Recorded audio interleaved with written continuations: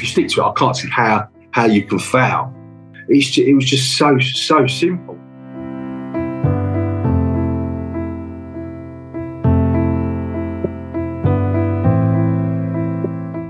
When I started towards the end of the summer, yeah, I was conscious of my weight. I was conscious that over the last 18 months, 2 years, what we've locked down and working from home a lot, my weight had gone up,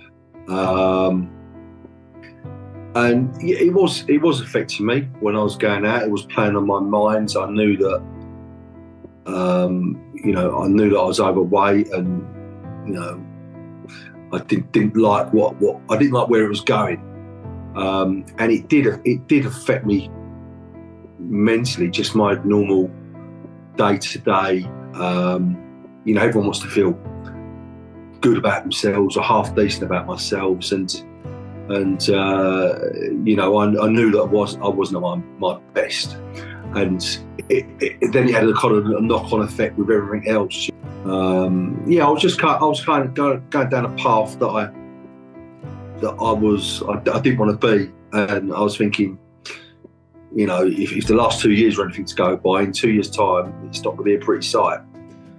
So, that's kind of how I was feeling.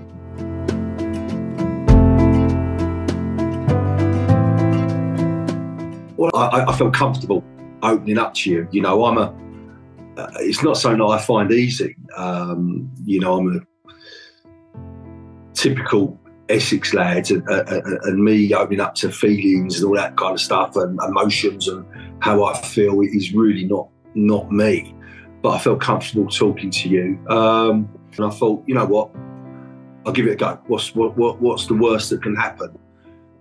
Being totally honest, probably didn't think it would be for me, but I thought I'd give it a go. There's only one way to find out. If you don't try, you're never going to go. So I just thought, what the hell? Let's just give it a go and see what happens.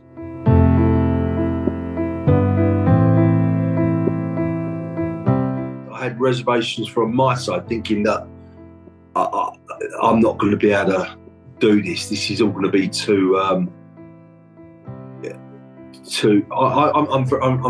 not the most disciplined person. When I am with some aspects of my life, but for something like this, I thought, no, I'm not going to be disciplined enough. 3 months, quite a long time. I'm fussy with my food. I'm not the most disciplined at exercise or anything like that. And so, that was my fear, to think, would I be able to keep this up for 3 months? Probably not. But that was more from a personal discipline and my own weakness point of view rather than anything else.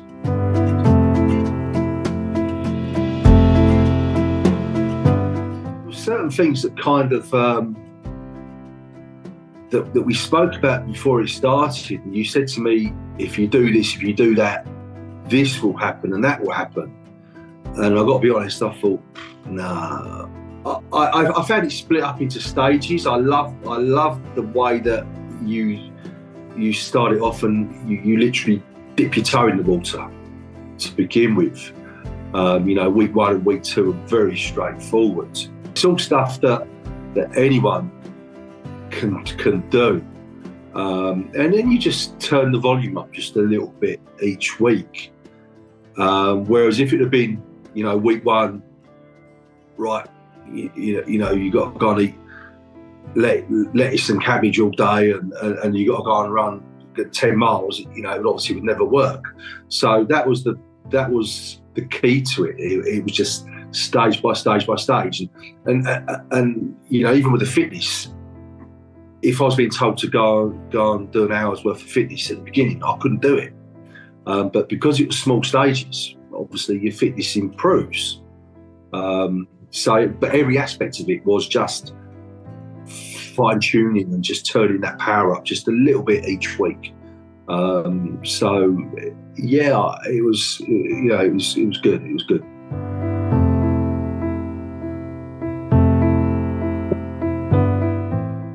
priority was to lose some weight. You know, I'm 51 years old, and apart from when I've been ill, I've never lost weight in my life. I've done a diet on a Monday and stopped it on a Tuesday. So to lose weight was my main goal, obviously. But then, speaking to you, you spoke about the difference of, you know, losing weight, doing a bit of exercise, drinking water, how it gives you more energy, how you sleep better. And I've been a horrendous sleeper for years. You know, I go to bed and I'm lying there an hour and a half, 2 hours later. And you said that, you know, this will improve that. And I thought, no, not with me. I'm bad. And I really didn't think my sleeping would change. And I was wrong. And because I'm sleeping better, I've got more energy. And everything kind of falls into place. You know, you lose a little bit of weight, you've got a bit more energy, you're not as tired. So suddenly you've got a bit more about you. You feel, you know, your confidence is a little bit better, and suddenly you're a little bit happier. And the whole lot kind of, you know, what affects one affects the other. You know, I'm not saying I'm going to run a marathon, but I have got more energy than what I had 3 months ago, without a doubt.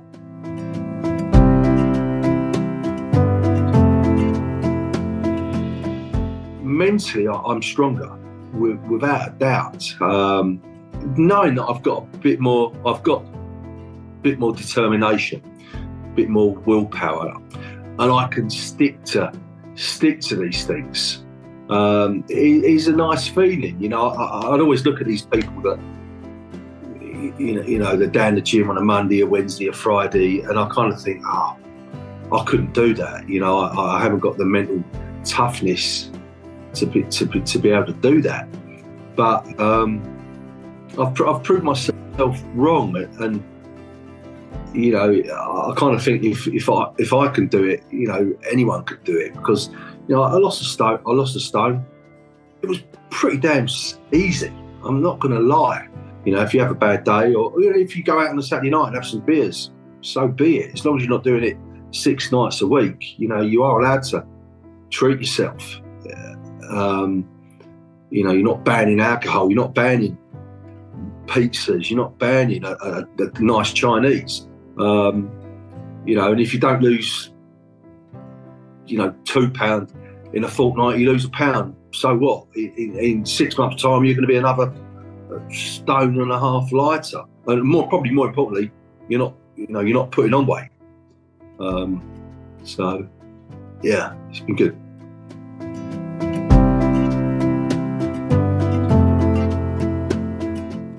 Like I said, I've never lost weight in my life, and for me to lose a stone is a big thing. You know, I'm amazed how straightforward it was. You know, £3, £2, £2, £3.